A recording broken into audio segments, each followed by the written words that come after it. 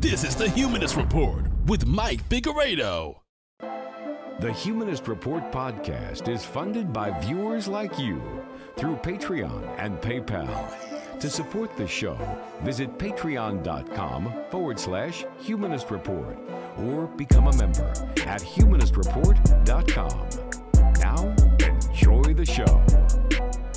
Welcome to the Humanist Report podcast. My name is Mike Figueredo, and this is episode 255 of the program.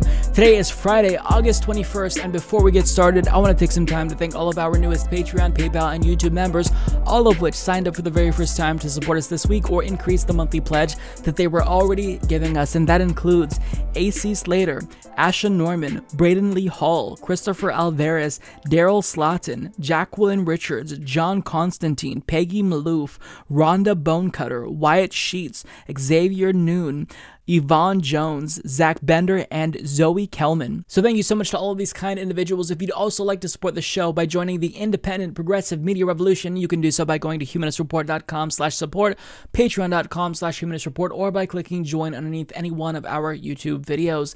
So this week, we don't have as long of an episode as we did last week. Nonetheless, I still think we have a pretty great show planned for you. We'll discuss the new birther movement against Kamala Harris. We'll also talk about Joe Biden's interview with Cardi B, as well as the likelihood that he may back away from even a public option in the event he's elected, and when healthcare reform comes up, of course. On the subject of Joe Biden's policies, we'll talk about the progressive lawmakers voting against the Democratic Party's official platform, John Kasich's attack on Ocasio-Cortez, and I'll give you an update on the race taking place in the 1st Congressional District of Massachusetts between Alex Morse and Richard Neal. So we'll talk about those stories as well as some other stories on this episode. I hope you all enjoy what we've got in store for you. Let's go ahead and get right to it. The Democratic National Convention is taking place this week, and I probably shouldn't admit this, but I do not intend on watching. I mean, I'll look for clips online to see if there's anything interesting, but I just don't have the mental bandwidth to withstand that much bullshit and platitudes and propaganda that we will inevitably see. I don't want to see people who I dislike say nice things about someone who is the Democratic Party nominee who I also don't like, and how we're all coalescing around the party. And I don't want to hear from people who I do like say nice things and lie to themselves about how wonderful Joe Biden and Kamala Harris will be. I can't take it. So I'm gonna step back, not watch that. The Republican National Convention, however, I will be tuning in because that is a shit show that I am definitely not going to miss. You know, it's like a train wreck. You don't want to look away from it. But, you know, this week we have the Democratic National Convention, and as you see here, we have John Kasich up on the screen because by the time you see this video, he may have already spoken at this convention because, yes, Democrats invited him to speak. An anti-abortion, union-busting Republican governor is speaking at the Democratic Party's convention, and as Dan America points out here, he's not the only Republican who will be speaking because other Republicans are also speaking. Now, I don't know who specifically the Democratic Party is trying to appeal to here in inviting Republicans, because Republicans will be voting for Donald Trump. So who are you trying to get votes from with this? Like, it doesn't make sense to me. Doesn't make sense to me. It seems like maybe, like Hillary in 2016, they assumed that the left is going to be there. And I mean, most of the left did fall in line, to be fair to them, back in 2016. But they're trying to get Republican Party votes, peel that off from Donald Trump. Maybe that's going to work, but it didn't work in 2016. And I think that by doing things like this, it turns off your own base who you need to be excited to vote for you. And there's not much enthusiasm for Joe Biden among younger voters, younger black voters. So it doesn't make sense to me that they do things like this. They're painfully out of touch, but that's why I'm not watching, right? But ahead of the speech that he's going to be giving, John Kasich took a shot at another fellow speaker, AOC. Now, AOC, she was lucky enough to receive 60 seconds to speak. The rest of the squad was sidelined, but she's going to get 60 seconds. How merciful of the Democratic Party. They're so inclusive of other voices, you know, of left-wing voices within their quote-unquote Big Tent. Now, Andrew Yang didn't even get a speaking slot. He said, I was expecting to speak, if I'm being honest, and you'd think that he would be expected to speak because even if he didn't go very far in the Democratic Party primary, he still was incredibly popular and brought this issue of UBI to the forefront of everyone's mind. So you would expect them to try to embrace like newer voices, but no, they invite Republicans like John Kasich, who's taking shots at the left, who the Democratic Party should be embracing. Now, in an interview with BuzzFeed News, this is what John Kasich said specifically about AOC. I think both parties have to have new ideas, and I think this country is moderate, said Kasich, winding up to a gentle criticism of Ocasio-Cortez. People on the extreme, whether they're on the left or on the right, they get outsized publicity that tends to define their party. You know, I listen to people all the time make these statements, and because AOC gets outsized publicity doesn't mean she represents the Democratic Party. She's just a part, just some member of it, and it's on both sides, whether it's the Republicans or whether it's the Democrats. Yes, because we all know that someone like AOC is the equal and opposite extreme of someone like Marjorie Greene. Marjorie Greene wants protesters extrajudicially murdered, anyone who she deems Antifa, whereas AOC wants healthcare. Same coin, just different sides. Equal and opposite extremes, according to John Kasich, a Republican. Now, he's wrong because AOC is actually the individual who is more moderate than him, because he's out of step with what American voters want. Americans want Medicare for all. Americans want to legalize pot. Americans support unions. Americans want a Green New Deal. Americans want to increase the minimum wage. They are not against abortion, contrary to popular belief. So because AOC is supporting policies that most Americans want, she's not the radical. You are. You're the one who's radical. You're the one who's against the American people. Just because ideologically you may be in between where AOC is on the spectrum and the Republican Party, that doesn't necessarily mean that she's the radical because she's on the fringes of what's deemed respectable in DC. No, look at her policies and check the public polls. See who Americans are with more, you or her. He probably doesn't realize that more Americans agree with her than him, and maybe that's why she's getting so much publicity, because she's popular. Now, a reporter named Melissa Ryan actually tweeted out this quote from John Kasich, and AOC saw that and responded saying, "It's great that Kasich has woken up and realized the importance of supporting a Biden-Harris ticket. I hope he gets through to GOP voters. Yet also, something tells me a Republican who fights against women's rights doesn't get to say who is or isn't representative of the Democratic Party. We can build bridges and not lose sight of our values. It's important to remember that Kasich is an anti-choice extremist. He 100% will and has signed away our reproductive rights the moment he has the opportunity to do so. He is not a friend to workers." So she's 100% correct here in calling him an extremist, because he is the one who is the extremist in this context, right? If you are out of step with Americans and all of the things that you've done as a lawmaker has been against what the people want, then you are the radical, because everyone disagrees with you and agrees with AOC. Again, we want Medicare for all, a Green New Deal, legal weed, $15 minimum wage. That's what we want. You don't support those things, so you're the radical here. Although I will say that AOC and I kind of diverge, because she gives Joe Biden and Kamala Harris too much credit. Like, the only importance of them getting elected is that Trump will be gone. That's it, though. I mean, maybe they'll get in and handle COVID-19 like adults. I'm expecting them to, right? At least do a national mask mandate. But other than that, they're going to do fuck all for people. They're not going to give us Medicare for all. They're already backing down from a public option. Like, they're not important, right? They're just conveniently currently the one thing that stands between Donald Trump and another 4 years in the White House. So that's why they're important. But their importance stops there, right? After this election, once Trump is out, they're no longer important, and you have to fight them like hell. Now, I expect AOC to do that. I hope she will, right? But, you know, it's frustrating because we're already kind of seeing what to expect, right? If Joe Biden and Kamala Harris are elected, I mean, they're inviting Republicans to the Democratic National Convention. So who do you think they're going to listen to more? People like AOC, who they gave 60 seconds to, or John Kasich and the other Republicans who they're listening to, or their donors? I mean, so the entire situation is very frustrating. The situation is grim. I hope that they can defeat Donald Trump. But if they manage to get him out of power, it's not going to be peachy keen. And I think that a lot of liberals right now, even some lefties, are under this delusion that that will be the case. When, you know, if they are able to get in and stop COVID-19 from spreading, actually give people a little bit more support during this pandemic, that's great. But they're not going to address the underlying issues that led to the rise of Donald Trump in the first place. And that's why we have to fight them. That's why we have to fight the Democratic Party, because they very clearly do not understand that because they don't want to, because they don't really disagree with Donald Trump that much. Why? Because they have the same donors. But yeah, that's all I have to say for now about the Democratic National Convention. It just looks like a uninspiring snooze fest, and I'm not really particularly interested in hearing the same platitudes we've heard, for the past 4 years over again. Nah, not interested. I'll pass. America is at a crossroads. Sometimes elections represent a real choice, a choice we make as individuals and as a nation, about which path we want to take when we've come to challenging times. America is at that crossroads today. I'm proud of my Republican heritage. I'm sure there are Republicans and independents who couldn't imagine crossing over to support a Democrat. They fear Joe may turn sharp left and leave them behind. I don't believe that. No one pushes Joe around.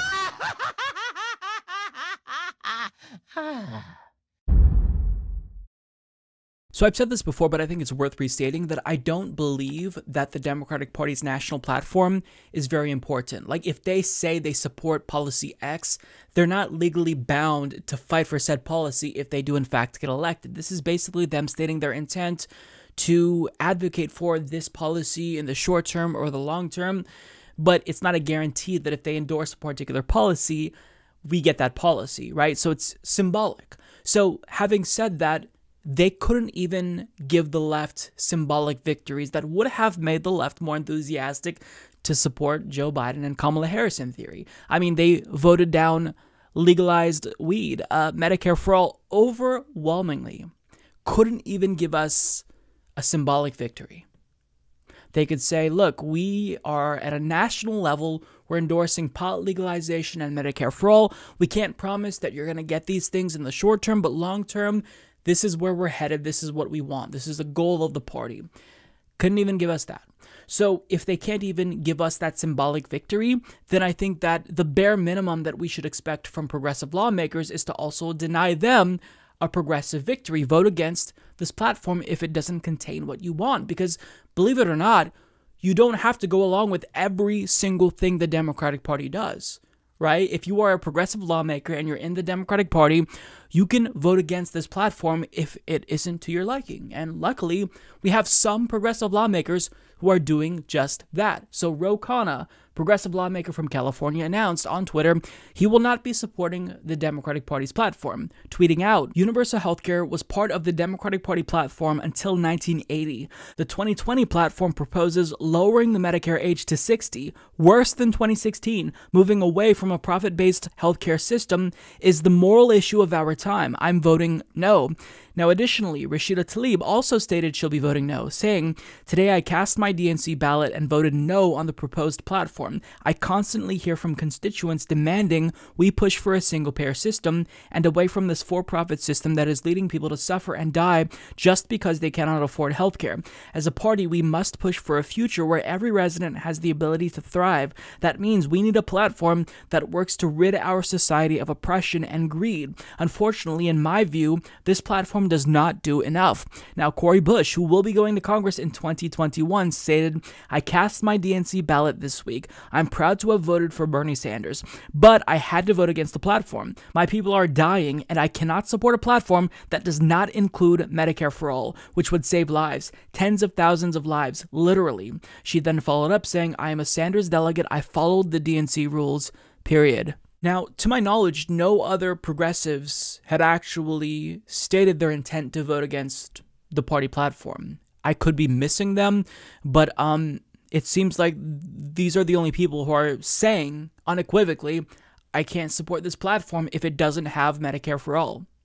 Now, Pramila Jayapal and AOC, I get that they're in a bit more of an awkward position because they were appointed by Bernie Sanders to be on the Joe Biden-Bernie Sanders unity task forces, and so they came up with policy positions. So maybe they feel as if they're making some, headway or some progress with Joe Biden, except the actual process where they crafted the platform and voted on it, that took place separately, right? That was a different process than the Unity Task Force. So it's not weird for them. It's not like they're voting against the platform that they helped craft.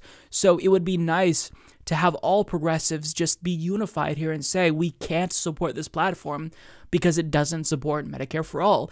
And again, I don't want to overstate the importance of this, because at the end of the day, the platform itself isn't very important. Like, it's not the most important battle that we should be having. But as I said, it's the bare minimum that we should expect from progressives, right? If you get elected to Congress by the left, then we should expect that you're not going to go along with this platform that doesn't include Medicare for all. I mean, before the pandemic, 68,000 people were dying every single year due to a lack of health care. And now after the pandemic, people are getting hundreds of thousands worth of bills if they get COVID-19. So are we just going to go along with a party that says we're not going to help those people out? We shouldn't. We can vote against it. We could send a message to the party if we're lawmakers and say, I'm not going to go along with that. If you don't support Medicare for all, I don't support your platform. There's really no risk. Again, it's symbolic. The party knows it's symbolic. It doesn't matter at the end of the day. So I'm not mad at anyone who didn't vote against the platform. And I don't know, maybe the list is bigger than this. These are the only people that I found that spoke out. But I mean, we shouldn't expect that everything the party does will be tacitly endorsed by progressive lawmakers. We need people like Jamal Bowman and Ilhan Omar all to say unequivocally, we have to have Medicare for all, and if the party doesn't give us this, we will fight them. We will resist the party, right? And everyone is kind of on edge within the Democratic Party, Bernie Sanders included. They don't want to say anything negative towards Joe Biden or Kamala Harris. They're tap dancing around the inconvenient fact that he doesn't support Medicare for all, because I get it. Trump needs to be defeated. Okay.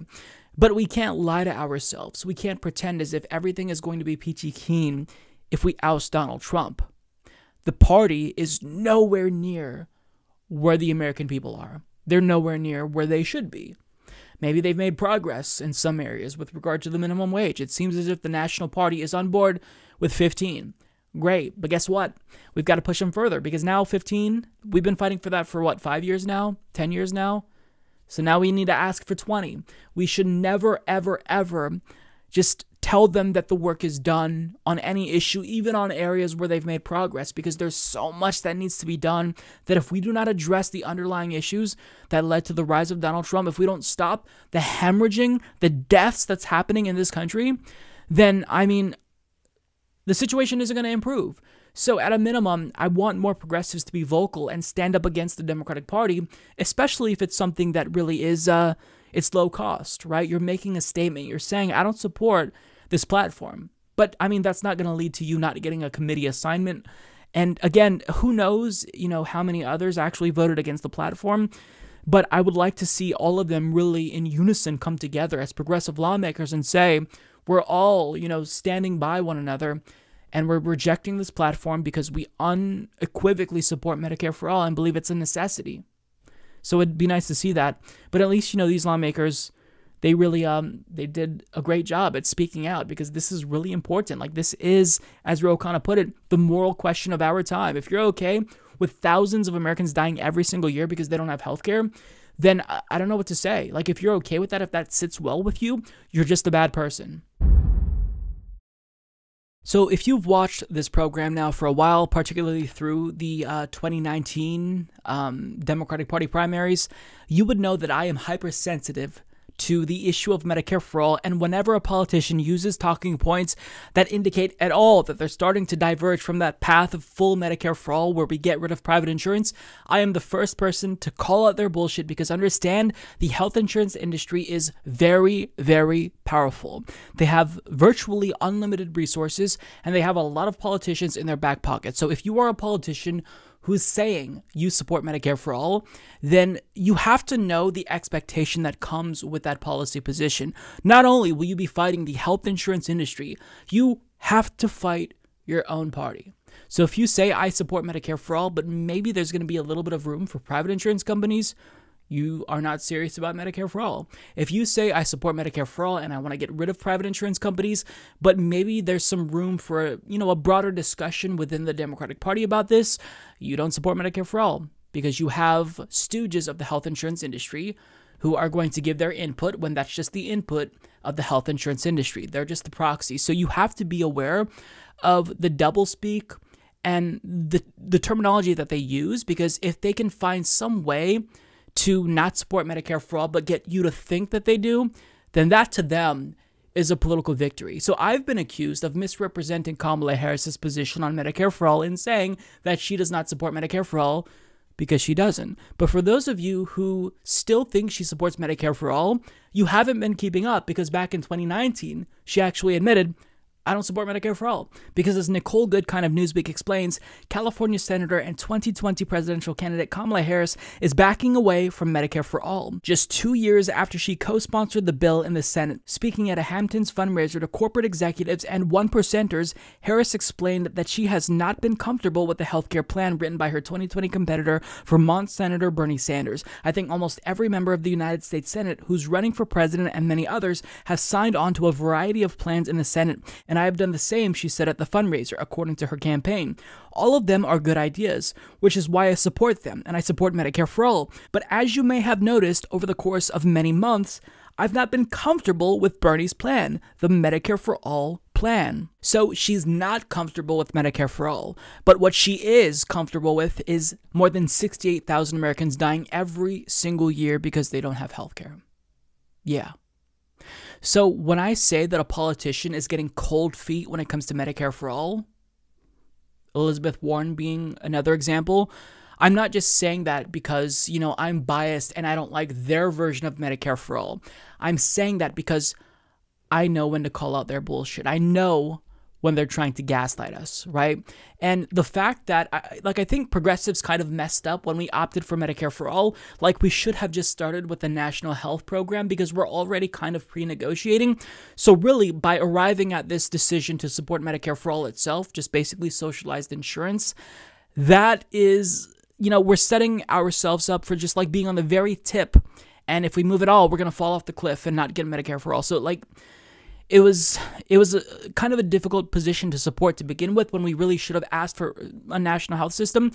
But the fact that we see any sort of wavering on Medicare for all, you have to call it out immediately. So if Elizabeth Warren says, I support a public option first, and then in my second term, I'm going to push for Medicare for all, or in the third year of my first term, then I'm going to push for a second bill, which would be Medicare for all, you have to understand what that is. That is an equivocation. So forgive me for misrepresenting Kamala Harris's position on Medicare for all, and forgive me for not being naive enough to think that the person who doesn't feel comfortable with Medicare for all would drag the guy who the health insurance industry saw as their savior to the left. I mean, if you believe this, you are terribly naive. But hey, at least the people who are going to die over the next couple of years because they don't have healthcare is at least going to take a little bit of comfort, knowing that at least the person who's vice president now, who doesn't give a shit about them, is a woman.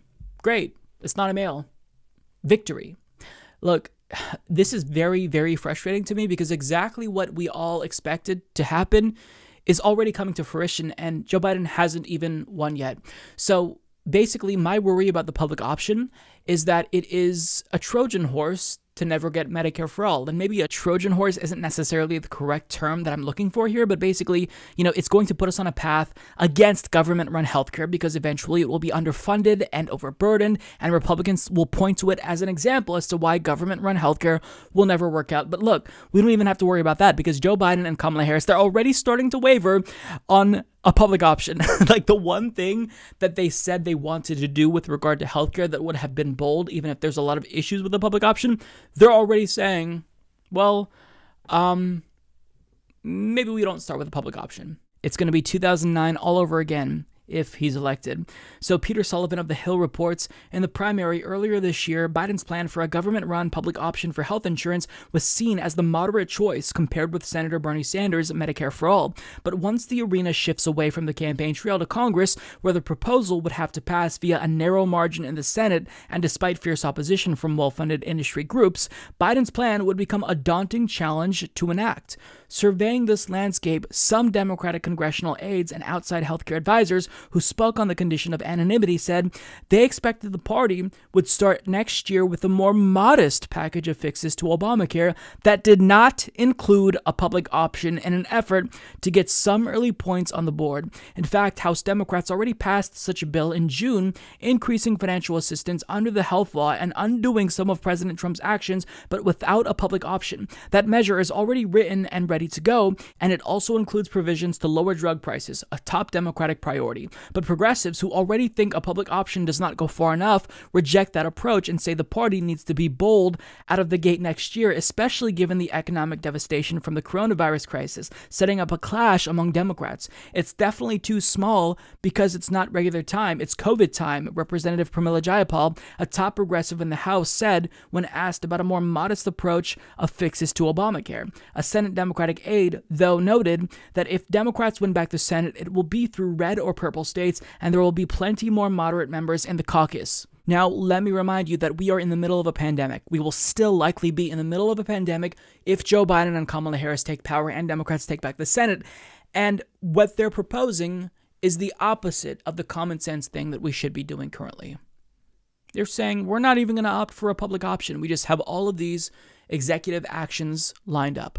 Now, look, I don't think that the executive actions are a bad idea. Like if Bernie Sanders were to be elected president, he should immediately have taken executive action to undo all of the harmful things that that Trump did to undermine Obamacare. But that's what you do in the short term. But you immediately, after you sign those executive orders, tell Congress, give me Medicare for all, put that on my desk, and I want to sign it into law. But that is going to be where they stop, right? He signs those executive actions, and maybe they make a tweak to the ACA. And that's that. That's what they view as a victory.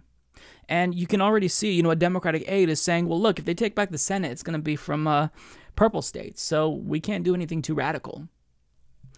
It's just, it is a never-ending fight, and this is exactly what everyone should expect. The moment Joe Biden and Kamala Harris get elected, if we are lucky enough to defeat Donald Trump, is going to be a fight like we have never seen before. And we have to fight even harder, because if Bernie Sanders in a perfect world were elected and he wanted Medicare for all, that still means we have to work our asses off to get him to hold strong, because Lord knows all the pressure he would feel would be overwhelming, right? So you have to have the grassroots be there to fight with him. But now we're fighting against the White House and a Democratic Party. We're fighting two parties to get to the correct policy position. And if you truly believe in a public option, then you have to fight them even on this. So it's like the battle that we have, it almost seems like insurmountable. Like there's no way we can ever get to where Canada is, because lawmakers are just fucking scumbags. They don't give a fuck.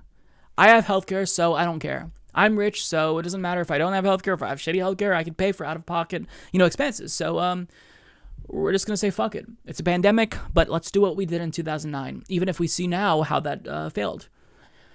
It's deeply frustrating. Now, basically what this article that I read to you points out is that, there's going to be a fight, right? If Democrats take back the Senate and they are in control of government, it's going to be a battle between the progressive wing and the right-wing of the party. And they are already trying to propose something less than what they were initially expecting. So we'll see if Joe Biden actually follows through on the public option, as he's been saying. But, he said before he supports the public option, him and Obama, and they didn't even propose it. So why would we expect him to propose a public option when he's in power if, like before, he pivoted away when it came time to actually do lawmaking? It's just so frustrating. It's so deeply frustrating.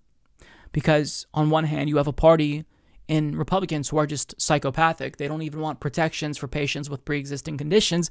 And then you have a Democratic Party who isn't fighting the Republican Party sufficiently. And when it comes time for them to have a chance at actually doing healthcare reform, even before they take power, they're already giving us an indication that we're not even going to get what they were proposing, which we already thought didn't go far enough. It's like we live in a nightmare situation. And I'm ready to wake up now, because this is fucking shitty, and I hate it. Like, this never used to be something that's controversial within the Democratic Party. As Ro Khanna pointed out before, this was part of the Democratic Party's platform back in the 1980s, until 1980, in fact. But only recently, the party moved away from single-payer Medicare for all once they started taking money from private interests. So, until we get money out of politics or break that hold that the health insurance industry has on the Democratic Party, the fight is going to be just, I'm exhausted thinking about it, but seeing this is infuriating, and it does have me fired up, because if Joe Biden and Kamala Harris think they're going to get away with just proposing some shitty half measure that isn't even a public option, no, we're just not going to fucking take that. Absolutely not. Elle magazine sat down for an interview with Joe Biden, and the journalist who conducted the interview on their behalf was none other than WAP rapper Cardi B, who I admire because she is a radical. She is an aficionado of U.S. history. She supported Bernie Sanders in 2016 and 2020. She supports Medicare for All. So I think that if anyone should be interviewing Joe Biden, it should be someone who is going to ask him about policy-specific questions. And Cardi B is someone who cares about these things. Now, I can't actually play the video of the interview for you because I'm not entirely sure if there's going to be any copyright issues with that, so I have the transcript. Having said that, though, I do want to play a really, really quick clip that I found, because she was explaining, like, what she wants. Like, she wants Medicare for all. She wants there to be accountability for police officers. So if they kill someone, they go to jail as a normal citizen would go to jail for killing someone. And that led to a really bizarre moment, and I'm not going to try to, like, explain it. Just take a look. You know what? If I kill somebody, I got to go to jail. You got to go to jail, too. That's all I want. What the fuck was that? So we're going to watch it back one more time, this time in slow motion. You know what? If I kill somebody, I got to go to jail. You got to go to jail, too.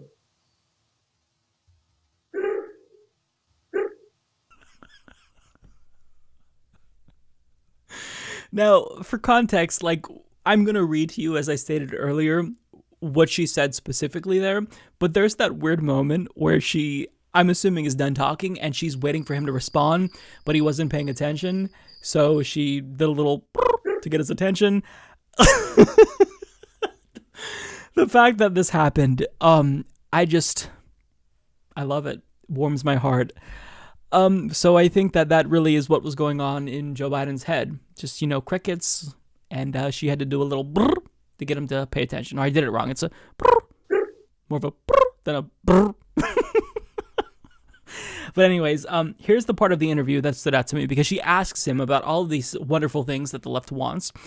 And she ends up getting him to admit that there's really no good reason why we can't have the things she talks about, including Medicare for all. So she asks, and also what I want is free Medicare. It's important to have free healthcare because look what is happening right now. Of course, I think we need free college, and I want black people to stop getting killed and no justice for it. I'm tired of it. I'm sick of it. I just want laws that are fair to black citizens and that are fair to cops too. If you kill somebody who doesn't have a weapon on them, you go to jail. You know what? If I kill somebody, I've got to go to jail. You've got to go to jail too. That's what I want. Joe Biden then responded saying, there's no reason why we can't have all of that. Presidents have to take responsibility. I understand one of your favorite presidents is Franklin Roosevelt. Roosevelt said the American people can take anything if you tell them the truth. Sometimes the truth is hard, but right now we're in a position where we have an opportunity to make so much progress. The American public has had the blinders taken off. So I think it's interesting because she actually got him to admit that there's no good reason why we can't have all of these things. Free college, Medicare for all. So the question is, if there's no good reason for us to have these things or not have these things, why don't you support them, Joe Biden? Why don't you support Medicare for all and free college? Why, when we are calling on the police to be defunded, are you saying, actually, I'm going to do the opposite and increase funding for police officers because they need more money? For what? For more implicit bias training? Like, that's not helping. So, you know, it's bizarre to me that he says this, oh, the American people, they've taken the blinders off. Except, no, they didn't. No, they didn't. Because they supported you over Bernie Sanders in the primary, in spite of the fact that they support Medicare for all, because they believe the lies in the mainstream media about you being more electable. But if you concede that there's no good reason for us to not have these things, why the fuck don't we get these things if you're president? Why are you saying you'd veto Medicare for all if you were president and it arrived at your desk? Why would you not support these things if you admit that there's no good reason for us to not be supporting these things? Or were you just not paying attention, hence the need for the brrr? I can't stand Joe Biden. I absolutely cannot stand him because he speaks out of both sides of his mouth. Like, he'll put out a tweet saying, I believe that healthcare is a right and not a privilege. But then he doesn't support Medicare for all. In fact, he will argue against it. And all that we get is him saying he supports a public option, although even now he's starting to backtrack on that. So I don't understand. If you think that there's no good reason why we shouldn't have Medicare for all and free college, greater accountability for police officers, why aren't you advocating for these things? Why wouldn't you give this to us? Thousands of people are dying every single year because they don't have healthcare. More are now dying because of COVID-19 and lack of adequate healthcare. Even if they have health insurance, they still might get really large medical bills. Why don't you support the solution that would stop all of this? It just is infuriating. It's infuriating. Americans have not taken the blinders off. You can say that they're waking up. They have some sense that urgent action is needed if we want to stop the trajectory that we're headed on, but they still elect the same fucking politicians who keep fucking them over. They keep voting against their own self-interest, so I don't buy it. If Americans would have actually taken the blinders off, they would have voted overwhelmingly for Bernie Sanders. And they did it first, but then there was that, Hail Mary by the establishment. So, it's irritating. Like, it's funny. I appreciate Cardi B asking this question. I think that he wasn't necessarily prepared to get any questions about policy, having this interview with a celebrity. But I mean, he ended up admitting, yeah, there's no good reason for me to not give you these policies. But I'm still not going to do it because my donors don't want you to do it. That's really what this is all about. So if you can see that there's no good reason for us, why we can't have Medicare for all and free college, then you are admitting that you're a bad person. Because you would be doing it if you thought that there was no good reason to not have these things. He knows this is about, greasing the wheels of capitalism, making sure that we still have a healthcare industry that's a commodified thing. Healthcare itself isn't a public good, it's a commodity. Education is a commodity. Like, this is what neoliberalism is. It's why the Democratic Party has shifted so far to the right, because they've all embraced the Republican Party's neoliberal economic agenda. And it's frustrating because we need someone who is not Joe Biden at this time. Like, we needed Bernie Sanders, and even he would have been a compromise. But now we get Joe Biden, and he admits there's no good reason why we can't have these things, but I'm still not going to give it to you because fuck you. That's why. Fuck you, vote for me. Otherwise, you like Donald Trump. This is exhausting. It's tiring. But I do love Cardi B. At least she's the light in this world. I stan her. So last week, we learned that the College Democrats of Massachusetts were planting a fake story about Alex Morse in an attempt to smear him at the behest of Richard Neal, the incumbent Democrat who Alex Morse is challenging. Now, we're getting some polling data that tells us a little bit more about this story. It tells us that if Richard Neal's internal polling data reflected the same thing, then we know exactly why people were willing to play dirty on his behalf. Because Alex Morse poses a very serious threat to Richard Neal, because his campaign tweeted out this poll showing him just 5 points behind Richard Neal and 13% of voters currently undecided. Now, this means that he's basically in a better position to unseat Richard Neal than Cori Bush was in the lead up to her election, where she actually beat Lacey Clay. So it looks as if this could be another upset where a progressive lawmaker or a progressive insurgent unseats a Democratic Party lawmaker. And this would be huge, and they're afraid. They don't want that to happen. So, people around Neal who were close with him decided to plant this smear campaign just a couple of weeks before the election takes place. Interesting. Now, since we talked about that story, the plot has thickened quite a bit because college Democrats, after learning that they're politically motivated, well, they didn't act alone because apparently the state Democratic Party in Massachusetts was helping them here, not just to smear Alex Morse, but helping them with the subsequent cover-up as well, because we got these 2 news stories from The Intercept, which read, party leaders investigating origin of anti-Morse campaign helped orchestrate it, documents reveal. Now, this was published on August 14th, but just 3 days later, The Intercept learned this.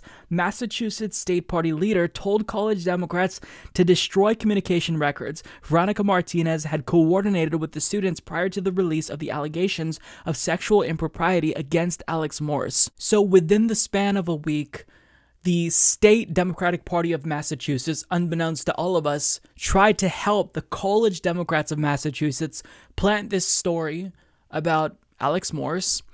And we know that they're doing this presumably because Alex Morse is catching up to Richard Neal. Now, depending on when that poll was taken, like, the more we learn about this story, the more of a bombshell this actually turns out to be, the more that the numbers could tip in Alex Morse's favor, which is ironic if that does actually play out, because they planted this story in an attempt to help Neal, and ultimately they may end up hurting Neal. Now, we still don't know if Richard Neal himself had any involvement, but I mean, regardless, this is really, really bad. It looks bad for the campaign of Richard Neal, and it certainly looks bad for the Democratic Party establishment in Massachusetts. Now, authors Owen Higgins, Ryan Grimm, and Daniel Boguslaw report as the primary in Massachusetts' 1st congressional district turned into a national story following allegations of misconduct against Holyoke Mayor Alex Morse, the state Democratic Party declined to weigh in, citing its policy to remain neutral in contested primaries. But behind the scenes, the state party had been coordinating with the college Democrats of Massachusetts to launch these very allegations, according to 5 sources within the state party and connected to the College Democrats of Massachusetts. A review of messages between party leadership and CDMA leadership and call records obtained by The Intercept. The documents show that Massachusetts Democratic Party's executive director, Veronica Martinez, and chair, Gus Bickford, connected the students with attorneys. Among them was the powerful state party figure and attorney Jim Roosevelt, who worked with the college group on a letter alleging Morse behaved inappropriately. They turned to the state party to help them. They thought they'd protect them, but instead the state party is trying to destroy them, one member of the Democratic State Committee, or DSC, told The Intercept. Martinez reached out to CDMA members repeatedly by phone and text from at least late July up to and including Thursday, records show. In text messages reviewed by The Intercept, Martinez takes an active role in directing the group on the strategy behind the letter before and after its release, including coaching on how to interact with the press. On Thursday, the college Democrats posted a statement that apologized to Morse, adding, "We wrote the letter to Alex Morse's campaign on the advice of legal counsel, but did not specify who that counsel was." Now, it's interesting because, even in their apology to Alex Morse, they're leaving out some really key details here. Now, I want to fill you in on some additional context because the lawyer who the state Democratic Party recommended the college students to, who helped orchestrate this by helping them pen that letter, this individual, his name is Jim Roosevelt. The article mentioned him. And he is viewed as someone who's kind of a key player in Democratic Party politics in the state of Massachusetts. And he also happens to be the grandson of Franklin Delano Roosevelt. And he is helping the state Democratic Party and college Democrats of Massachusetts sabotage the candidate who is trying to help fulfill his grandfather's vision. I mean, FDR is rolling in his grave currently. Unbelievable. Now, Jim Roosevelt is also a notorious Bernie Sanders hater.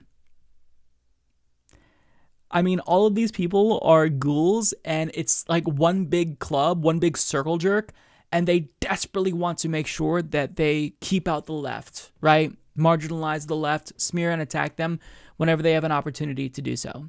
But sometimes that doesn't always, play out. Like in 2016, the same thing was happening with Debbie Wasserman Schultz, who was a friend and former co-chair of Hillary Clinton. She was sabotaging Bernie Sanders behind the scenes while maintaining that she's neutral.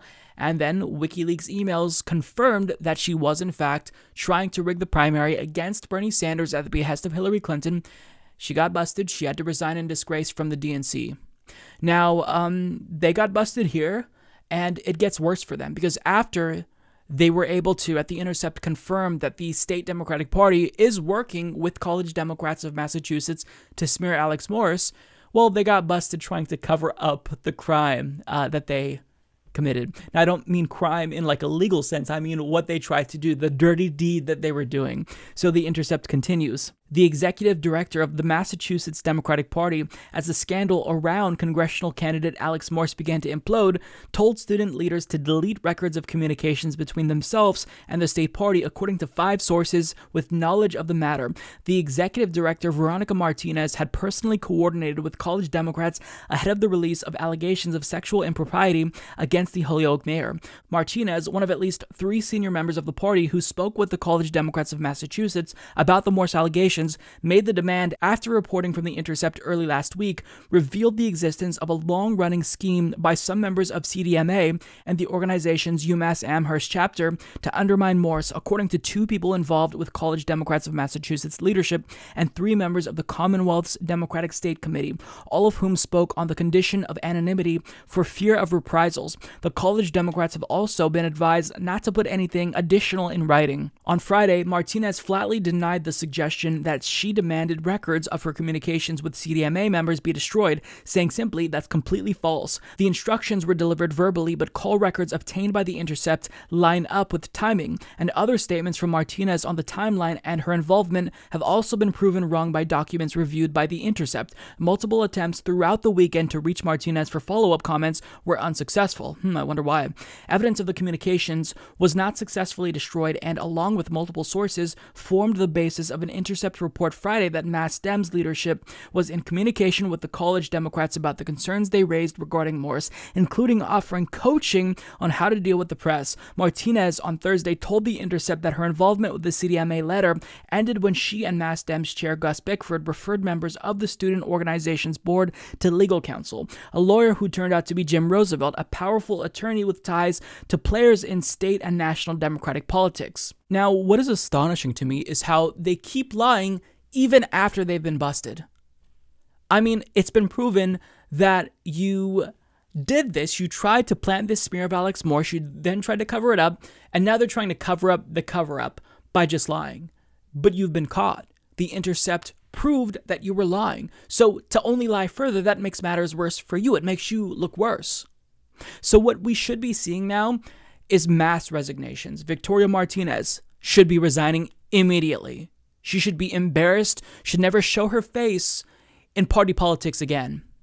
We should see the state Democratic Party sever the relationship that they have with Jim Roosevelt, because that's a conflict right there that is leading to this type of smear hit piece, right? They recommended him. He's kind of like their fixer in a way.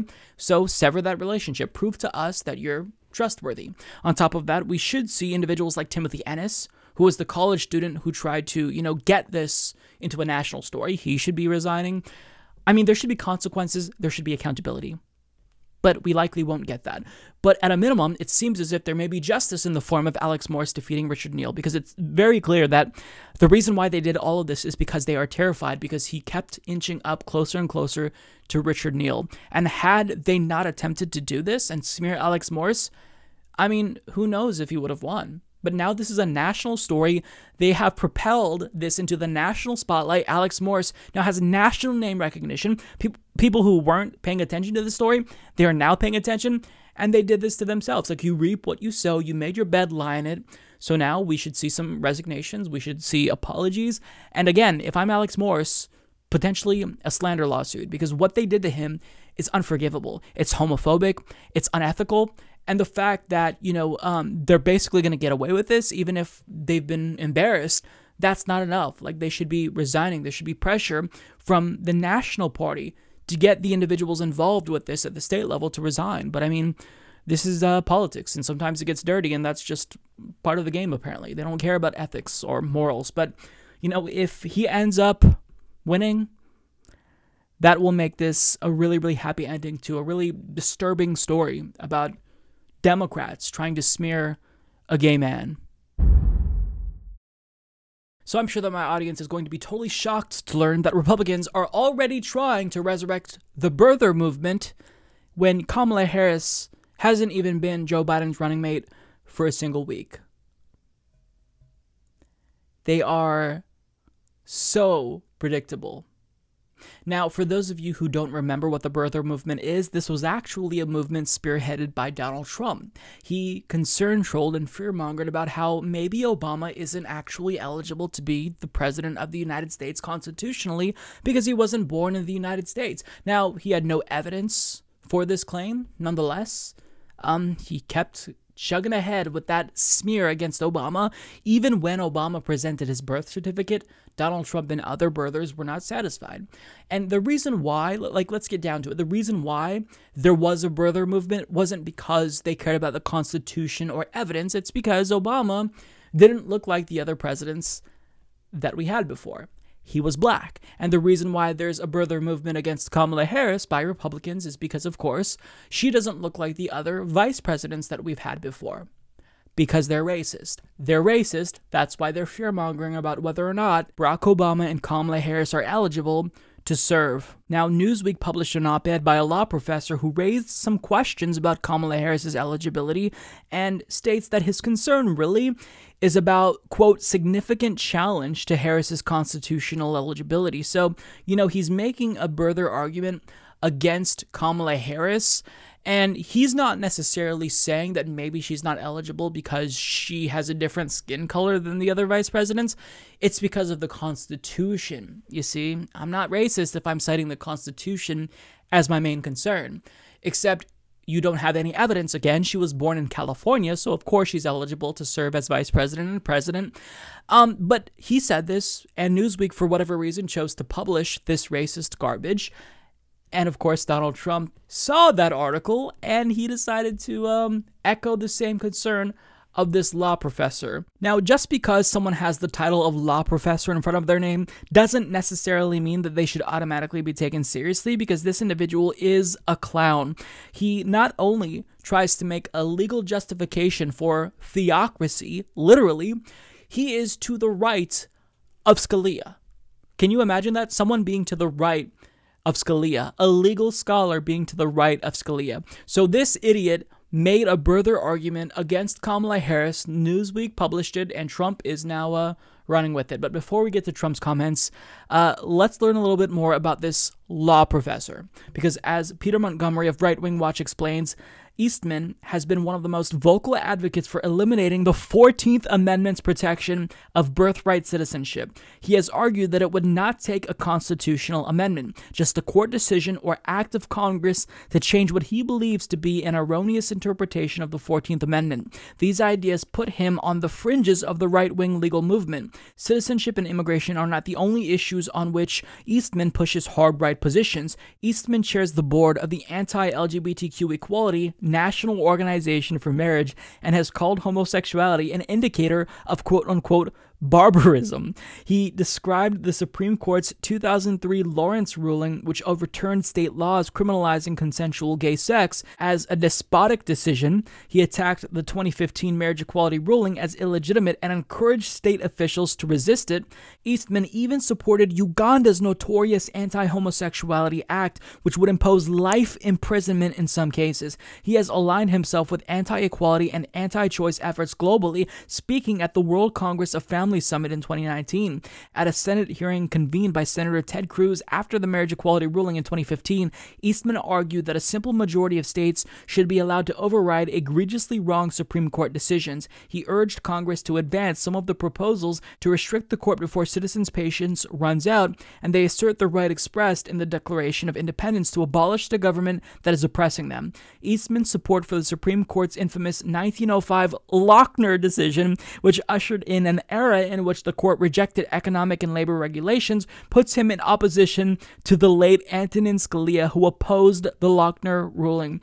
Eastman has also taken a fringe position, one taken by Supreme Court Justice Clarence Thomas, for whom Eastman clerked, that the First Amendment's ban on the establishment of religion does not apply to the states, and has argued that a state taxing people to support an official church, as some states did early in the nation's history, was not all that coercive. So obviously, that's all you need to know, and you will learn that this is an individual who definitely should not be taken seriously. But if you're Donald Trump, of course, he's not some fringe lunatic with bizarre ideas. He's a great lawyer because, as CNN's Daniel Dale reports, Trump says he just heard today from a highly qualified lawyer that Kamala Harris doesn't qualify to serve as VP. Is not sure if that's true or not. That article was absolute nonsense. Harris, born in California, indisputably qualifies. So, of course, Donald Trump, the original birther, the founder of the birther movement against Obama, is going to latch on to the next birther movement. Of course. Why wouldn't he do that? He doesn't know how to not be racist. He can't even pretend properly to not be racist. So, of course, he's going to do just that. Now, at a recent White House press briefing, he was asked about this, and he got a little bit pissed off because the reporter was trying to hold his feet to the fire, and his response was very telling. Will you say now that Kamala Harris is eligible to run and be vice president or president based on being born in Oakland, California? So I have nothing to do with that. I read something about it, and I will say that he is a brilliant lawyer, that I guess he wrote an article about it. So I know nothing about it, but it's not something that bothers me. But, sir, when you do that, it creates... Why do you say that? I just don't know about it, but it's not something that we will be pursuing. Let me put it differently. President, you know. Let me put it differently. Don't tell me what I know. Let me put it differently. To me, it doesn't bother me at all. I don't know about it. I read one quick article. The lawyer happens to be a brilliant lawyer, as you probably know. He wrote an article saying there could be a problem. It's not something that I'm going to be pursuing. Is she eligible, sir? I just told you. I have not gone into it in great detail. If she's got a problem, you would have thought that she would have been vetted. You would have thought that she would have been vetted by Sleepy Joe. Yeah, go ahead. Unreal. Now, again, Kamala Harris has not even been Joe Biden's running mate for an entire week. At the time I record this, an entire week. And there's already a Birther 2.0 movement. The GOP cannot help themselves. They can't help themselves. In fact, there was an article where Diamond and Silk is alleging that Fox News might actually be racist. Shocker. Fox News, Republicans, racist, doing things that demonstrably hurt communities of color? Them? Racist? What? Who would have saw this coming? I mean, yeah, you play with fire, you're going to get burned. The Republican Party is overtly racist. Like, they used to be the party of racist dog whistles, but with Donald Trump's electoral victory, they are now the party of racist bullhorns because they're not really hiding it anymore. And I think that part of the appeal of Donald Trump among the GOP base is that, you know, he says the quiet part out loud. People don't have to pretend to be not racist anymore or anti-racist. Like, they can just be racist and that's socially acceptable because Donald Trump, the sitting president, made it that way. So the fact that there is this new birther movement against Kamala is despicable. It is despicable. Like, for all the issues that I have with Kamala, all the policy disagreements I have, like, she doesn't deserve this. It's morally reprehensible. And you can already see that, like, the next people of color who are trying to be elected to the White House, they're going to have to deal with this as well. Decades may pass, and there still may be birther 3.0 and 4.0 movements because the GOP can't help themselves. One idiot writes this column that Newsweek, for some reason, decides to publish, and of course, the sitting Republican president is going to latch onto it and promote it, and then get pissed when you ask him about it after he spent years concern trolling about whether or not Obama is eligible to be president. Despicable. So I was originally not planning on watching the DNC convention, but for whatever reason, because I'm a sucker for punishment, apparently I decided to tune in, and I should have followed my initial instinct and avoided the DNC convention like the plague, because I came away from this event after just night 2 feeling incredibly demoralized, depressed, and hopeless. And this is kind of the sentiment that I saw as well, because it's clear that, like, all of the fighting that we've been doing over the course of the last 4 years, it seemingly hasn't amounted to anything, because the DNC is pretty overt in courting Republican voters and not the left. I mean, they invite John Kasich on to assure all of us that Joe Biden definitely won't turn to the left. Shocker. We see these beautiful stories about how Joe Biden and John McCain were phenomenally close. They had this great, really touching relationship.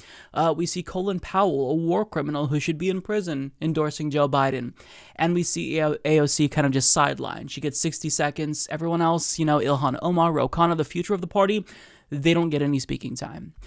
It's frustrating. Like, they're very clearly trying to appeal to suburban Republican voters when that strategy is a proven failure, because suburban Republican voters will be voting with the Republican Party, with Donald Trump. So, you see this strategy and, a lot of people just feel hopeless, right? You see them trying to court over them, the other team, and not us. We see the Democratic Party transitioning into the Republican Party of the 2000s. And it's sickening. Like, it goes beyond the cringe that we would have expected or did expect from the DNC, and it just feels nauseating, right? Because it feels like no matter what we do, we can't catch a break, and there's no policy substance.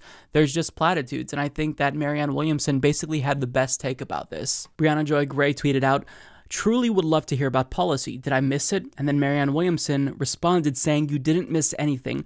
Beautiful pictures of people of color," and referenced the Black Lives Matter, but no actual policy on how to end systemic racism.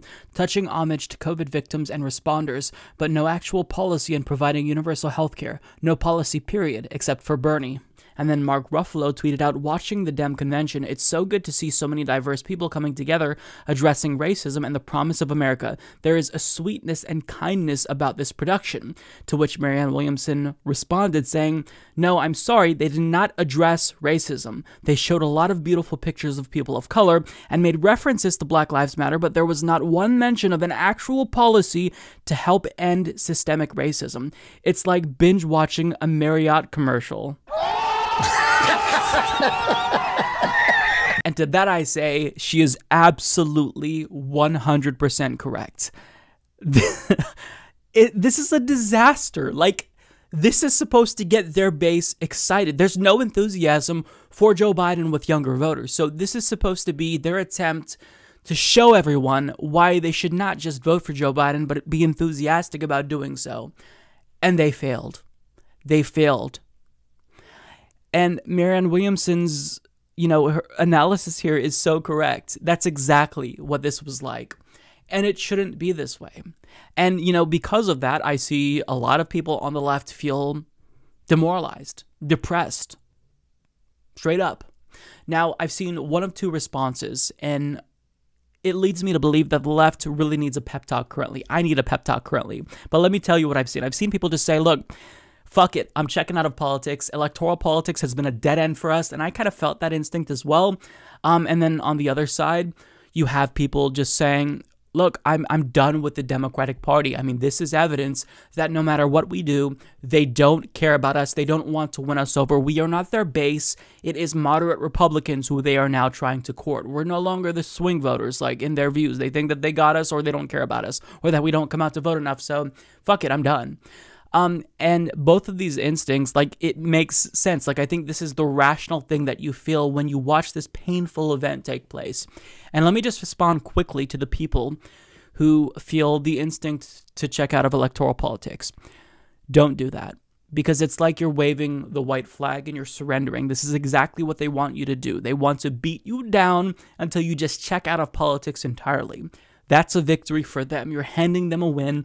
So regardless of what you do, you have to continue to press on. You have to continue to agitate, because part of being a leftist entails that we're always going to be sidelined. We're always going to be marginalized. We're always going to be outside of the mainstream.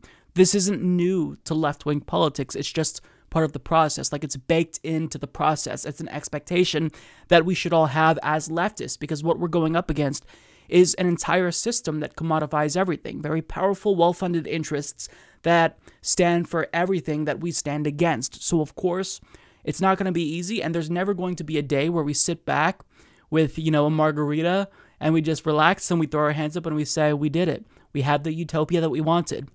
That will never happen. The fight will always be a thing that the left has to do. We will never see our visions fulfilled in our lifetime. It's a constant struggle, a constant need to agitate. and provoke the Democratic Party establishment and the establishment and capitalism in general and capitalists, because that's what being a leftist is about, right? So we just have to push for as much progress as we possibly can within our lifetimes. So this leads me to the other response that I saw from people. I'm just done with the Democratic Party. It's time to go third party route. And look, I was someone who was very much, let's just say fuck it to the Democratic Party and go third party route. Duverger's law is a thing, but maybe we could subvert that if enough people just move away from the Democratic Party. But you can't just pick one strategy and say, this is what I'm going to do, because you have to understand that the Democrats don't want you to be part of their coalition. They say it's a big tent, but what that means is Republicans are included in that tent, not necessarily you. So you can't just have one approach and say, this is the approach that I'm going to pursue going forward, and that's that. We have to have a multi-pronged approach, because we're not sure what is specifically going to get us victories. I mean, left-wing movements around the world currently are suffering, right? I mean, look at what happened in the UK with Jeremy Corbyn. Their own party sabotaged him. They were fighting to have Boris Johnson win over Jeremy Corbyn and his party. So you've got to understand that what we're dealing with here, it's going to take more than just getting a third party. And even when we get what we think is going to make us successful, the fight still continues, right? Because I think a lot of people, they create this goal in their head, either short-term or long-term, and they say, once I reach that goal, once I get to that position, then we're good. I could let off the gas a little bit. But I want you to understand that that's not really the way that things work. The fight will never be done, right? So feeling demoralized is just a natural part of the process if we're fighting for justice, if we are a part of the left. So let me explain what I mean by that. So I was someone who was basically very, very high on third parties, because even if we live in a first-past-the-post system, even if Duverger's law typically tends to hold, in 2016, what I saw was mass frustration from the left. So if there was ever going to be a time where we got the Green Party and Jill Stein, one of the most influential Green Party candidates ever, to 5%, where they get federal funding, then it would have been 2016, but she got 1%, which tells us that there is this embedded cultural expectation that it's not just, reasonable to vote for either the Democratic or Republican Party, because that's how I stopped the party who I dislike the most from winning, but that we have to morally only support one of the two parties. Like, it's embedded within our culture. So what that tells us is you can't just create a third party, because that third party is going to be marginalized. It's going to be an outsider. What you have to do to make that third party actually win and become viable, if you truly want to pursue this path, is to get electoral reform. That's step one. If you want a third party, step one is electoral reform. And there are things that we can do, easy steps we can take to make that a larger possibility, right? I've been talking on the show for years about HR 4000, which ends gerrymandering. It makes us a proportionally representative system, right? It gets rid of first past the post, and it institutes nationwide ranked choice voting. This is important. On top of that, you can be fighting to make ranked choice voting a reality in your state by getting it on the ballot in your state, if that is a possibility for you. But let's say, hypothetically speaking, we actually get proportional representation, and we have like 5 or 6 parties, and finally there's some ideological diversity, and we don't just have to vote for Democrats and Republicans. Well, there are some countries with a lot of parties, and they still have quite a bit of problems. Brazil is an example of that. They have, I think, an effective number of political parties that's about 20 to 22, and you might think that that seems ideal, but it's not, because when you have that much parties, there's a lack of ideological coherency to these parties. Like, people just leave and create their own parties on a whim, and it gets a little bit muddy. So like, having as much parties as possible isn't the only thing that we want. Like, we want these parties to function and do what they are intended to do. But let's just say, for argument's sake, that we actually get that People's Party that we want, that we're fighting for, that we all believe needs to happen. Well, over time, that party, that institution, as all institutions do in a capitalist system, will inevitably become corrupted. It will turn away from its working party roots, as the Democratic Party did. So you don't just stop when you get to that goal of having a viable third party once you get electoral reform. Then what you have to do is make sure that we decommodify elections, get money out of politics, so that way the same thing that happened to that party that we created or the same thing that happened to the Democratic Party doesn't happen to the new party that we created. That's what you have to do. But even if you're able to make that much progress, right? Not only do you create a third party, but you get electoral reform. So that party is viable and actually gets seats in Congress. But then you get money out of politics. So we decommodify elections, and that party isn't susceptible to the same corruption that the Democrats are. Well, then what happens? Well, then those gains are automatically vulnerable so long as we live in a capitalist system, because the capitalist system, it functions in one way only. That is to maximize profit. So if it has this barrier, this new political party that's stopping it from increasing profits, it's going to attack that. It's a virus. It always attacks what is going to, hurt its profits, right? So if you want to protect the gains that you've made, then you have to go a step further and end capitalism entirely. So, when I tell people this, they think, wow, it's a lost cause. No matter what we do, it's never going to amount to anything. Except the whole point is we have to fight and keep fighting, because our work is never done as leftists. So as we all feel demoralized, understand that. We're never going to reach a point in our society where we just think, it's over, we did it. That's not realistic, right? And the people who checked out, to go back to them for a moment, who says, I'm just done with electoral politics, I'm ready for a revolution.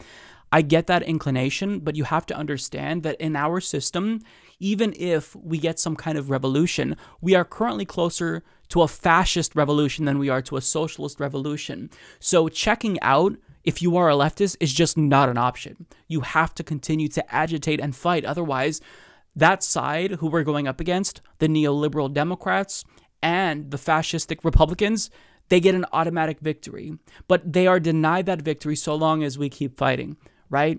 And it's not just a matter of you not checking out. It's understanding that this anger and discontent that we're feeling currently, that is important. It's not just for nothing, right? We're not just tweeting into the ether and this anger is just going to evaporate. But it can if we don't do something about it.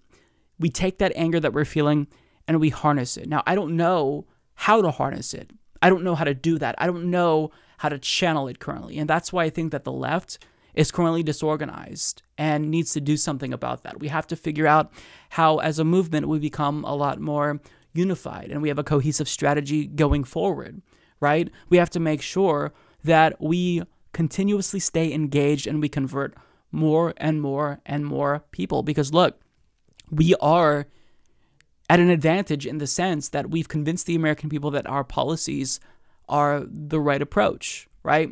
Our entire generation, millennials, and the next generation, Gen Z, they are disproportionately more socialist than they are capitalist, at least according to some polls. So we have a lot going for us that previous left-wing movements throughout history did not have. They were just fighting, and there was no light at the end of the tunnel. Think of the civil rights movement.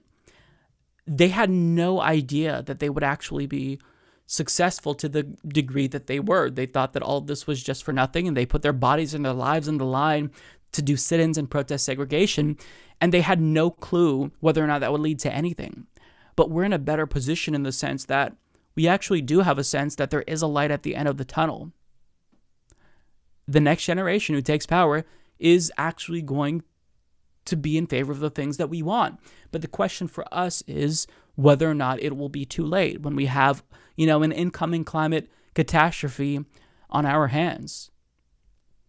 So that's really what we have to, grapple with here. We know this success is coming. It's just a matter of how fast can we get it here? How quickly can we muscle our way into power? But, I'm kind of rambling and this is probably incoherent, but I just want you to know that this anger that we're feeling, it's all part of the process. And that's not necessarily comforting. It may not offer you relief, but the fact that you have that anger, it is potential. We can use that and harness it. Now, I don't know, the left has to be introspective. We haven't been successful at getting power. We're making some progress with Cori Bush and Jamal Bowman getting elected, possibly Alex Morse.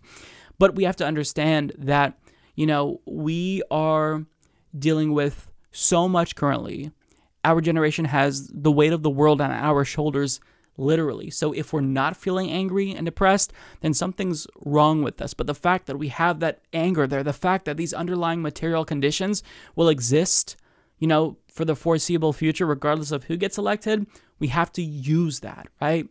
So, but in the meanwhile, I think it's therapeutic if you do want to make fun of the DNC for being cringeworthy and Democrats for being hollow and vapid, because, you know, whatever we can do to get past this time and keep ourselves motivated is what we have to do.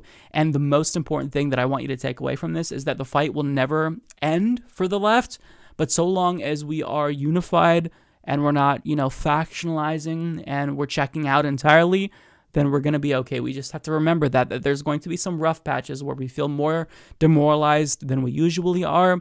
But as long as we know that that's part of the process, then we can go forward and still be relatively successful with what limited tools that we have. And I think I'll leave that there because I don't even know if that made sense.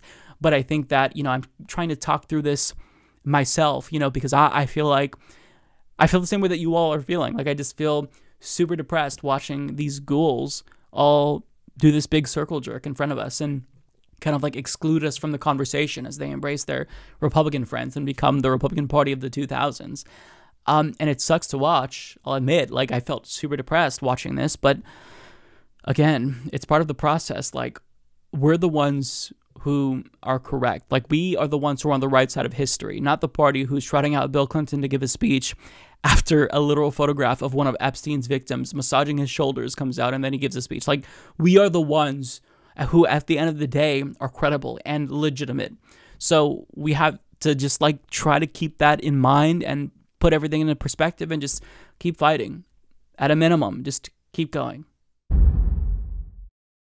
By now, we're all not surprised whenever Donald Trump jokes about consolidating power, whether that be him postponing the election or, you know, running until 2050 or remaining in power until 2050, because he does this like all the time.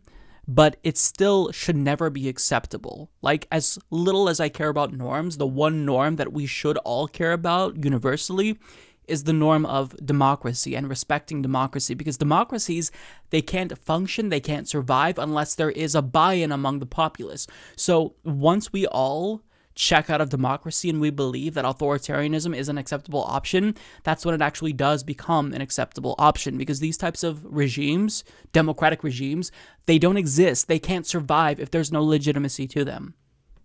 But Donald Trump is joking once again about maybe running for president in 2024. Take a look. We are going to win 4 more years.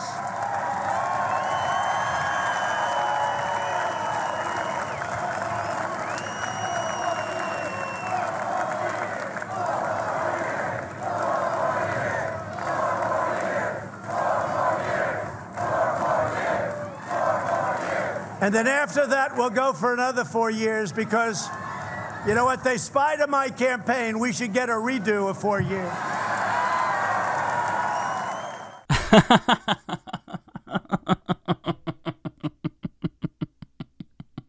So funny. So funny. We're all laughing hysterically. Now, again, he's trying to trigger the libs and troll, right? That's the excuse anyway. But it's not so funny when this president just recently floated postponing the election because of fraud due to mail-in voting. It's not so funny when he is deploying secret police to kidnap people on the streets of Portland, Oregon. It's not so funny when he is expanding executive power. Now, this isn't new to Donald Trump, but as we continue to allow the executive branch to grow with the amount of power that it has, it's not funny to see the sitting president joke about running for a 3rd term and just brazenly disregarding the Constitution. Like, this is not something that we should ever allow to be normalized, right? But the fact that this is a joke to them and they're okay with it, it's a dangerous sign, because even if Donald Trump might not be the one to become a dictator in the United States, even if he wants to be one, what this does is this kind of gets right-wingers who are already susceptible to this type of demagoguery and authoritarianism to be a little bit more open-minded about the prospect of having a permanent president, as long as it's one that they like. Now, they'd call out a dictator if a Democrat wanted to become a dictator. In fact, we all remember when they freaked out when Obama said that if he were to theoretically run for a third term, he would win because he thinks he's a good president. Now, he was making a point about how it's important for presidents to step down and respect the Constitution, but they saw that as a threat to democracy. They were hypersensitive to the prospect of anyone staying in power past what the Constitution allows. And now look at them with Donald Trump. They freaked out about all of the executive orders that Obama was signing when he wasn't actually signing that much, comparatively speaking. And now Trump signs lots of executive orders, and they don't care about that. You know, even if conservatives are supposed to want to uphold traditions, we've seen them go further and further to the right, to where now they're openly flirting with not just fascism, but authoritarianism with Donald Trump. And you had one supporter infamously admit back in 2018, 2019, that she never thought she would want a dictator, but if there was ever going to be a dictator in the United States, she'd want it to be Donald Trump.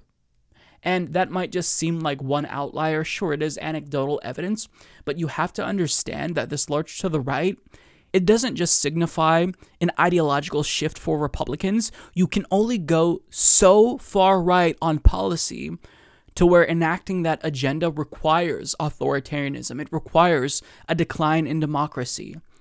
And that's what we're seeing. Like, Donald Trump got the Republican Party's feet wet with regard to authoritarianism. He's testing the waters. You know, it's trolling right now.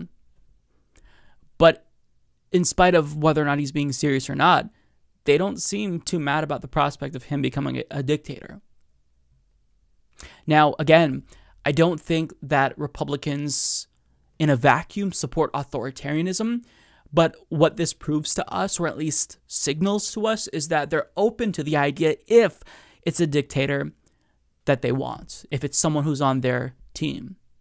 And the problem with this is, again, for democracies to be able to function, you should reject, like you should have a population instinctively reject the prospect of authoritarianism and even be so touchy where they won't accept jokes about it because that's how bad they think that would be, right? I mean, with dictatorships, you lose civil rights, civil liberties. Like, it's not fun. Like, I know that we oftentimes talk about the decline of democracy in America, but to actually live in an authoritarian regime is a very different thing. Like, ask any Tunisian who lived under the dictatorship of Ben Ali how fun that was for them, to where they actually had to be fearful of their own relatives, that maybe they were working for the government and were selling them out if they espoused any anti-government rhetoric. Like, it's not fun. And I'm not saying that even if we were to become a dictatorship, it would immediately get that bad. But sometimes when you take one path, it's really difficult to reverse that momentum and get on a different path. So now, before it's too late, we have to be very clear about rejecting authoritarianism, especially when we have a sitting president currently warming people up to the prospect of a dictator, because this dictatorship would be a fascistic dictatorship. Now, again, this is not something that's guaranteed. I'm not saying that Donald Trump is going to be a dictator, even though I know he wants to be a dictator. But just the mere fact that right now Republicans are open to it and they're not outraged with Donald Trump saying I might run for a third term because they chalk it up to him joking. Right now, you know, it's something we can all kind of brush aside. But in 10 years from now, 20 years from now, what will be the sentiment towards dictatorship if things continue on the same path? So that's why I say we have to take these things very seriously. It's not just trolling or triggering libs. Like, democracy requires a buy-in to function. Because if it doesn't have people accepting democracy, then that regime fails. And all democracies have a shelf life. They're not just going to last forever because we have an old democracy. Democracy is a project that is ongoing, right? I would argue that we're not even a full consolidated democracy. Like, women didn't have the right to vote. Black people were slaves at the founding of our democracy. So democracy itself is a project. And a healthy society always continues on that path towards consolidating democracy, making it more vibrant and healthy. And with everything that we've seen from Republicans, with voter suppression, an attempt to sabotage the USPS ahead of an election where we're expected to see a record number of people vote by mail, and to have a president openly joking about running for a third term, this is a bad sign of what's to come. The U.S. Postal Service has always been under attack by Republicans who want to privatize it, and even some neoliberal Democrats who want to privatize it, right? But it's especially troubling now ahead of an election where a record number of Americans are expected to vote by mail. So the question that we're asking ourselves is, will the U.S. Postal Service, under the leadership of Louis DeJoy, appointed by Donald Trump, be able to function at full capacity to deliver all of the ballots on time so those votes are counted? And that is currently an open question. We don't know. Now, there are pictures online of mailboxes being carried away by trucks. So the question is, how many of these mailboxes are being taken away? We don't necessarily know what's happening with regard to sorting machines that have been removed and are now being destroyed, according to this journalist. Everyone, Heather Walker with TV. We are at the USPS Patterson location, where behind me you can see a graveyard of mail sorting pieces. They're just large pieces of machinery that have been yanked out. You can see some of the cords are just, there you go, they were just cut. In addition to that, there's also a dumpster right there. And according to an employee that works across the way, they tell me that that dumpster has been filled 3 times since last week with parts and pieces of what we're being told are the mail sorting machines. And all of this anecdotal evidence doesn't really amount to much unless the post office themselves are saying something is wrong here. And they're saying something is wrong. So their warning states, they actually sent out a letter to states saying we might not be able to get the ballots to people on time. So as NBC News reports, numerous states have received letters from the U.S. Postal Service in recent days warning them that the agency that oversees mail in the United States will not be able to fulfill requests for mail-in ballots. The USPS said that there is not enough time for ballots to be requested, completed, and returned before the November 3rd presidential election, a startling development as many states have expanded mail-in voting because of the pandemic. NBC News reached out to all 50 states to see whether they had received the USPS letter warning of issues relating to mail-in ballots. 18, including Arizona, Florida, and Michigan, shared the letters they received. Vermont, Wisconsin, and Kentucky said they did not receive a warning from USPS. The letters sent by the Postal Service's General Counsel, Thomas Marshall, say that states' election deadlines for requesting and casting mail-in ballots are incongruous with the Postal Service's delivery standards. This mismatch creates a risk that ballots requested near the deadline under state law will not be returned by mail in times to be counted under your laws as we understand them. The implication is serious, as the ballots of tens of millions of American voters eligible to vote by mail could be discarded because of delays in mail delivery. It also comes as the agency, founded by the U.S. Constitution, undergoes sweeping changes organizationally at the behest of the Trump organization and faces a grim financial outlook. In a 10-page letter sent to Postmaster General Louis DeJoy on Friday, top Democrats, including House Speaker Nancy Pelosi and Senate Democratic leader Chuck Schumer, asked for more information on the planned changes at hundreds of postal facilities across the country that risk jeopardizing the integrity of the election.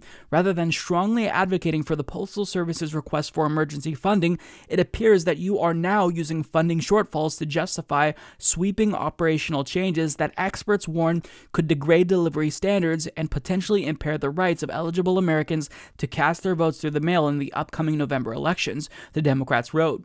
The USPS had also intended on removing a number of blue collection boxes around the country, but a spokesman said Friday that it would wait until after Election Day and reevaluate its needs. We are not going to be removing any boxes, said USPS spokesman Rod Spurgeon. After the election, we're going to take a look at operations and see what we need and don't need. So they were removing mailboxes.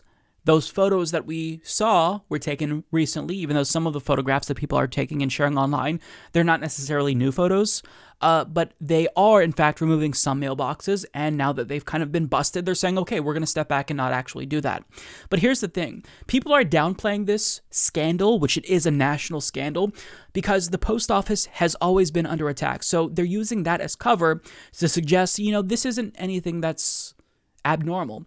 But the post office, the Postal Workers Union, is sounding the alarm and saying, we're telling you we're not going to be able to meet the deadlines. Like, the mail-in ballots are not going to be delivered on time.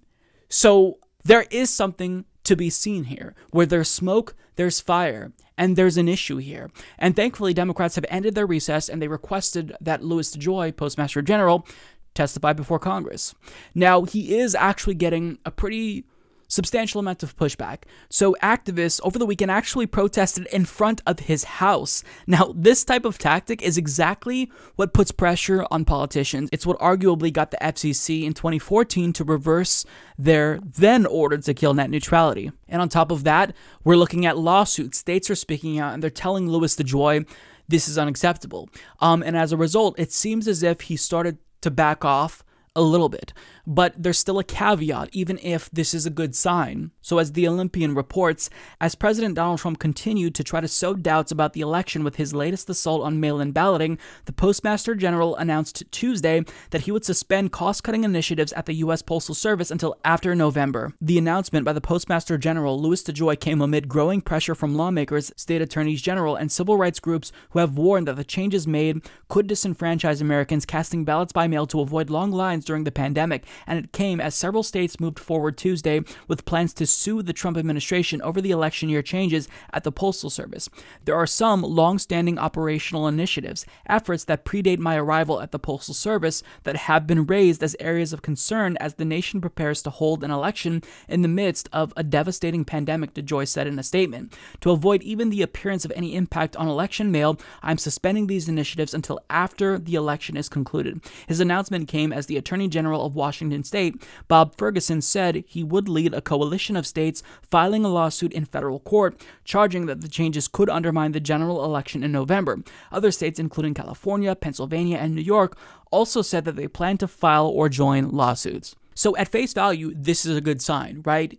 He is saying, I'm not going to do this until after the election. Whatever we were doing, we don't even want there to be the appearance that we're trying to rig this election in Donald Trump's favor.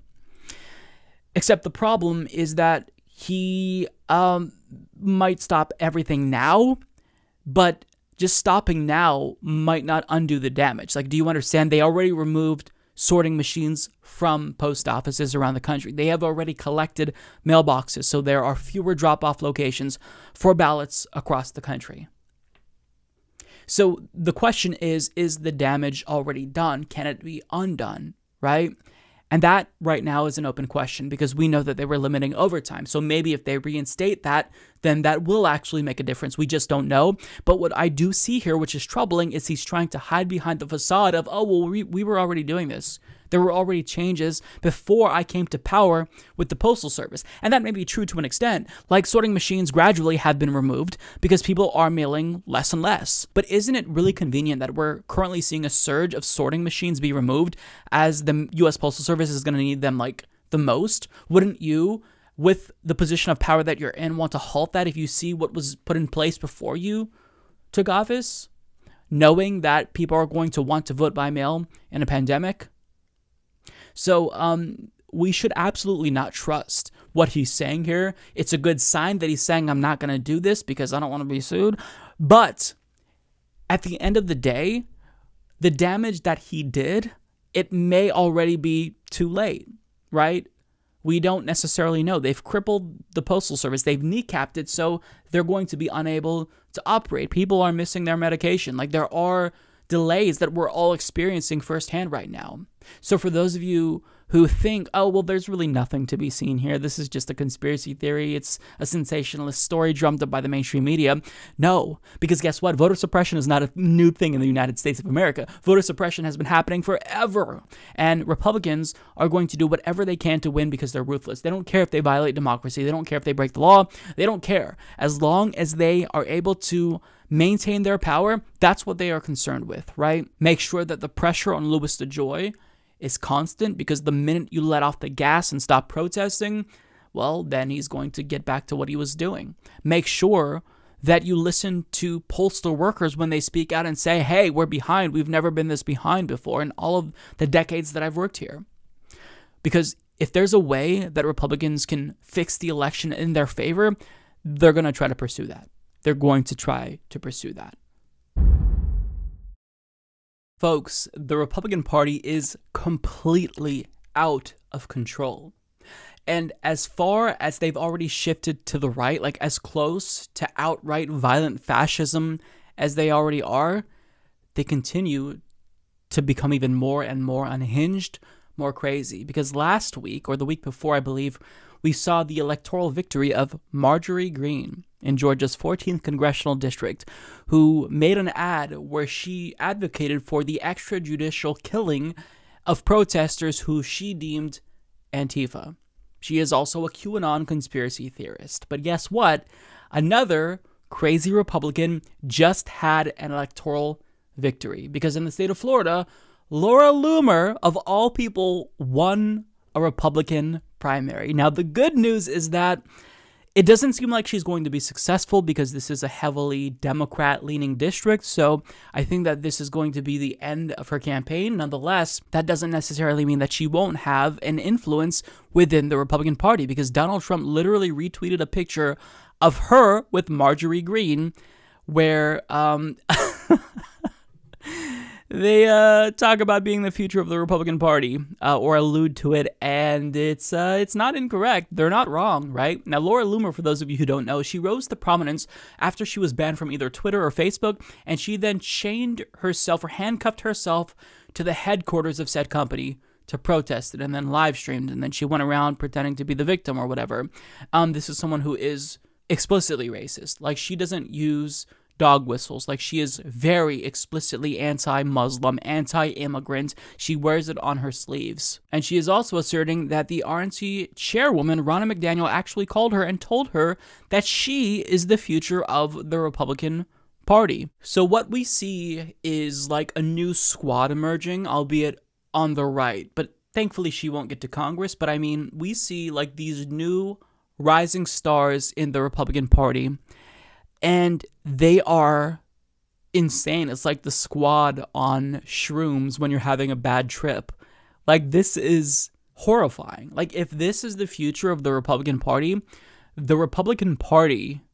doesn't have a future. America doesn't have a future, because they have gone so far to the right, so far out of the mainstream and into conspiratorial fascistic territory, that type of party is incapable of governing. Like, we saw what a disaster the Tea Party was, where they shut down the government, and now the Tea Party is relatively mainstream. Not necessarily because they have, become more mainstream themselves, ideologically speaking, but because the Republican Party has shifted to the right to accommodate them. And we can only anticipate them to shift to the right again to accommodate people like Laura Loomer, who are insane. So the question is, at what point do they snap back to reality? The question is that a possibility given how far they've shifted to the right? Because looking back to a politician like Reagan, he seems sane in comparison with these new Republicans, Laura Loomer, Marjorie Greene. In fact, you can look to Sarah Palin as a voice of reason given how far they've fallen.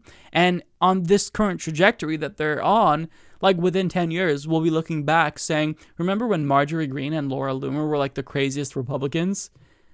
They keep changing at a rate that is alarming to all of us. That should be alarming to all of us. And yet we're talking about the radical left.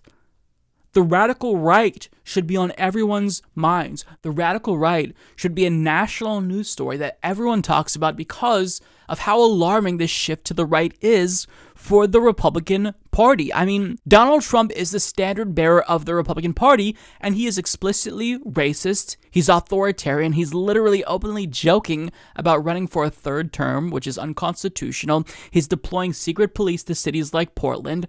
And it gets to a point where we're no longer talking about fascism as something that is coming soon to the United States or as a theory.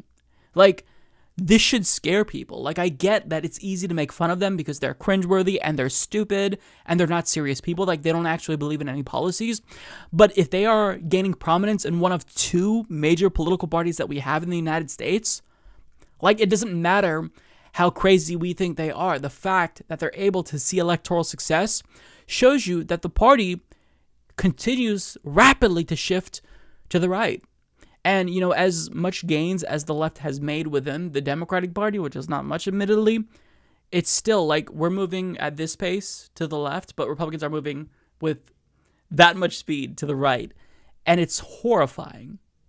So who's next? Ted Nugent? Is he going to be the next standard bearer? Is Roy Moore going to become a U.S. senator? Like, with how badly things have become with this party, with how insane they've become, with how explicitly anti-worker they've become, like, I don't know what's next for them. We have people like Marjorie Greene, who will be a member of Congress, who makes Louis Gohmert look a little bit more intelligent. That should horrify everyone. Like, this should be a media scandal. But we're only talking about the radical left.